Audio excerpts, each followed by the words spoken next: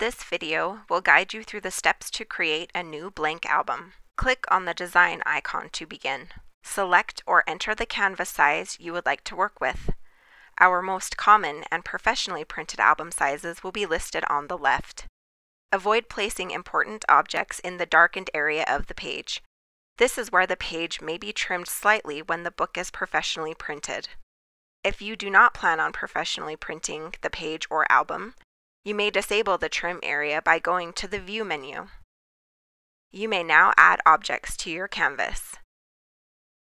When done designing your page, you may add additional pages to the album to create a new book, or export a single page from the Share menu.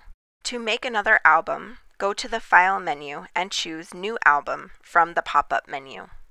Creating new albums in My Memory Suite is fast and simple.